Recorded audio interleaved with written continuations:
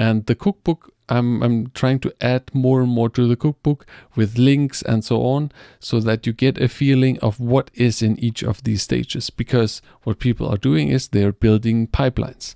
So they have an API.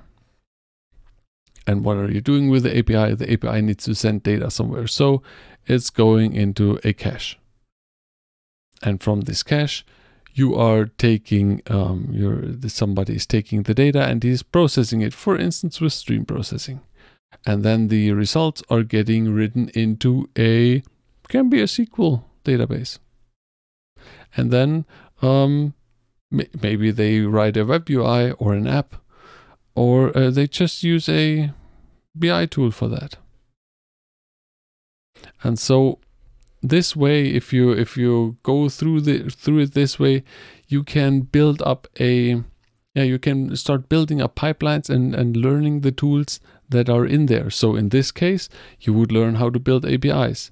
You would learn how to use a buffer, a cache, like Redis, an in-memory database.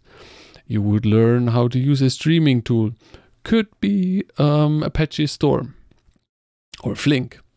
And then you learn how to use a SQL database and create a SQL database. After that, you need to somehow display it. You could use a BI tool or something else like a dashboard like Grafana here. Could be, you're completely free here.